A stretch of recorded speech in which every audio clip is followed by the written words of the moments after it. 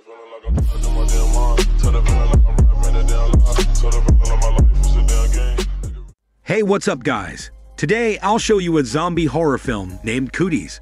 Spoilers ahead, watch out and take care. The movie begins with the shot of a chicken who is chilling on a chicken farm.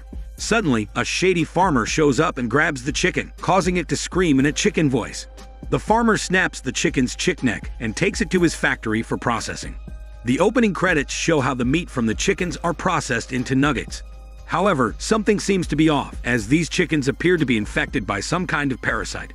After production, the chicken nuggets are delivered to a local town, where kids eat them with joy. Now, we shift to an aspiring writer named Clint. We hear the news talking about how the chicken company messed up with its latest shipments and is calling back all its stock. However, Clint doesn't pay attention to this, because he's sleeping and snoring like a pig, not a chicken. He is woken up by his mom, whom he asks for feedback on his latest manuscript. She is supportive at first, but after some review, she says that he will never be good enough to write for Daniel's CC movie channel. Dejected and saddened, Clint drives to work, and we learn that he's a substitute teacher for school kids. He reaches the school, but is stopped by a guard, who mistakes him for a dealer. After that, a chicken man parks his Tesla truck next to Clint's car, and doesn't leave any room for him to get out. Clint gets out through the boot, but finds some insulting words written on his car. Clint makes his way inside the school, and finds all kinds of kids, but most of them are just spoiled brats, with no sense of decency. Clint meets the school principal, and has to bear through some horrible jokes. Clint is then made to hand over his cell phone, because the principal believes in the pre-digital era of learning. Now, we see a teacher named Flashy talking to another teacher about his tennis partner, and his massive tennis balls. This catches the attention of another teacher named Babe, but she decides to ignore Flashy's flirty words. Clint meets a teacher named Grumpy and asks her if he can use one of the coffee mugs.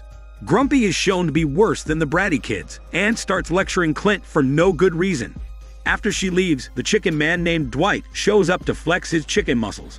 Clint tries to make conversation, but Dwight simply drinks his coffee like an alpha male and walks away to assert dominance. Clint finds Babe, who is his childhood friend, so they exchange some greetings rather than hormones. Clint has a crush on Babe, but an awkward teacher named Timid tries to chat with them. Dwight shows up and continues to assert dominance over Clint, but is questioned about his parking skills. Dwight tries to say that his Tesla truck is a dual-wheel vehicle, but ends up talking gibberish. He then asks about Clint's novel, so he says it's a horror story about a possessed boat. Dwight thinks Clint is just ripping off some horror stories from Daniel's CC movie channel. It's time for class, and Babe guides Clint toward his classroom, which is right next to hers. However, we also see a bully boy mistreating a chicken girl. He and his friends say all kinds of mean things, but then the chicken girl awakens her zombie instincts. Clint tells Babe that Dwight is a jerk, but she reveals that he is her boyfriend. With Clint's hormone desires shattered, he goes to class and begins his lessons. He introduces himself, but writes his name in a misleading way. Bully acts like a jerk in front of Clint and behaves very inappropriately. However, Clint simply asks a curly boy to read out his horror novel to the class. The chicken girl becomes a zombie as Bully pulls her ponytail and removes her skin in the process. The zombie chicken girl attacks Bully and scratches Clint, after which she runs her zombified butt away. Clint takes Bully to the office, but it seems as if he has become infected. As the guard consumes some recreational items, Clint tells Babe about what happened in class. Meanwhile, Dwight plays basketball with himself, but gets jealous when he sees Babe laughing with Clint. The real danger, however, is the zombie chicken girl, who attacks Bully's friend and infects him as well. The guard is experiencing life in another dimension, and then he sees zombie kids running around and infecting other kids. A bald teacher threatens to shave the kids, bald like his, if they don't calm down. But the kids rip him and another teacher to pieces, providing them with some teaching positions in hell. The guard calls up the principal and tells him about the zombie kids, so the principal goes outside to handle the situation. As expected, he is also attacked and eaten in a brutal sequence. Timid casually points out the chaos to the other teachers, so they watch on as Dwight finally realizes that he's been surrounded by zombie kids. He channels his alpha man energy and takes down the zombie kids as he rushes into the school building. What he doesn't realize is that Bully has also become a zombie and has ended his nurse. Flashy calls the cops, but the line gets disconnected thanks to Zombie Bully. Nobody has their phones because of the rules, but a cop eventually shows up with his bulletproof car.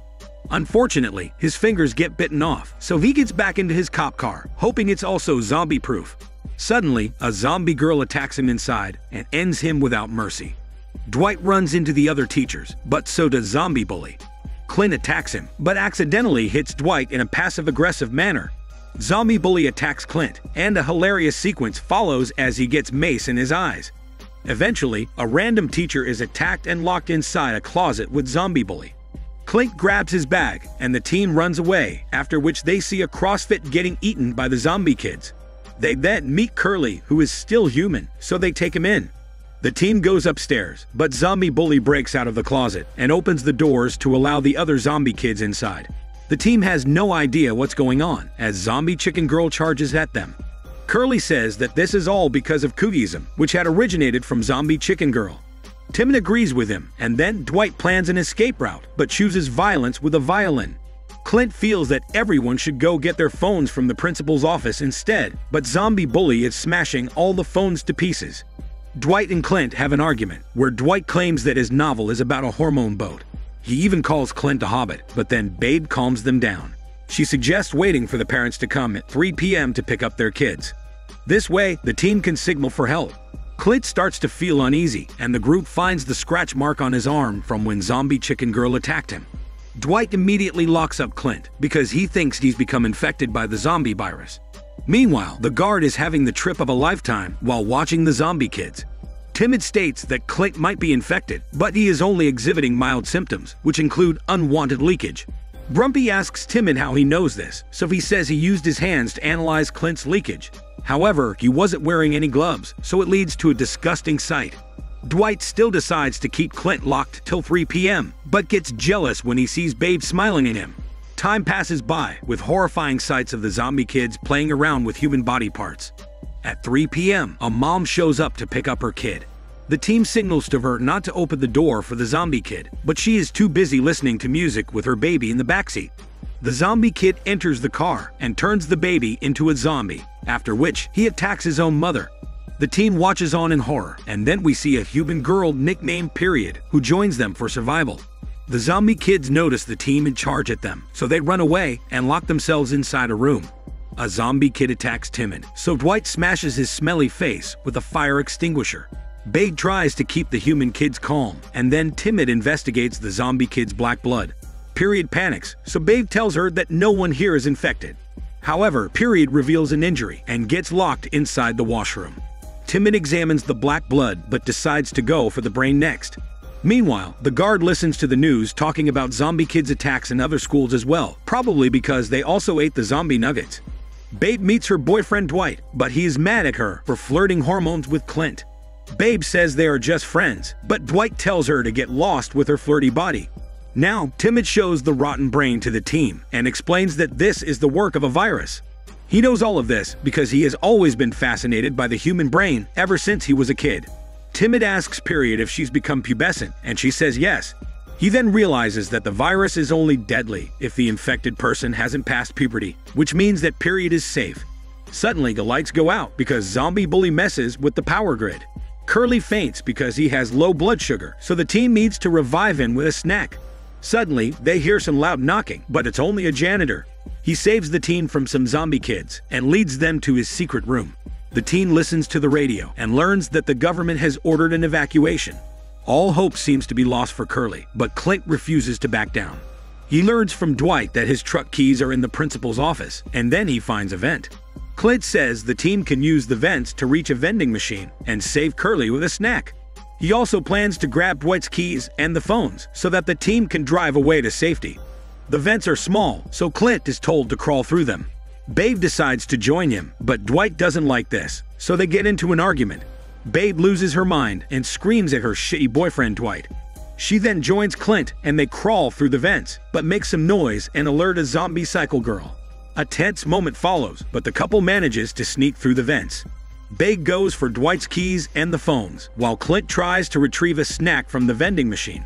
However, the machine doesn't work, and then the cycle girl shows up. Soon enough, the vending machine starts working, and the noise alerts all the zombie kids. Clint takes the snack and joins Babe as they rush through the vents. The zombie kids chase after them, so Clint passes the snack to Dwight, after which he and Babe choose another route to create a distraction. Babe and Clint reach the nurse's office and seal the vents. Flashy loses his patience and begins to panic, so Dwight tells him to calm down. Flashy takes a deep breath but gets slapped by Timid because he is a bit slow. Babe starts crying and rests on Clint for moral support, so he uses this chance to make a confession. He tells Babe that he was hoping to run into her at the school because he is actually a looser in real life. Babe seems to like looser boys and engages in a smelly tongue massage with Clint. Their massage is cut short after they both realize that hormones are not the current priority. Dwight and the others talk about their dreams and passions, but Timid makes it weird when he mentions getting freaky with a night lady. Dwight radios Babe and apologizes for his rude behavior earlier. He even says that he loves her and was feeling jealous of Clint. Clint interrupts the couple and tells Dwight that he is quite handsome. This lightens the mood, and then Clint shares an escape plan. He proceeds to trick some of the zombie kids into eating some poison and knocks them out. Now, Dwight inspires the others with a speech, after which we see an intense montage where the team equips themselves with all kinds of weapons. The team discusses the escape plan over the radio, and it catches the attention of the guard as well as Zombie Bully, who has woken up. The team goes out to play, and Dwight is absolutely brutal as he attacks the zombie kids with a pitching machine.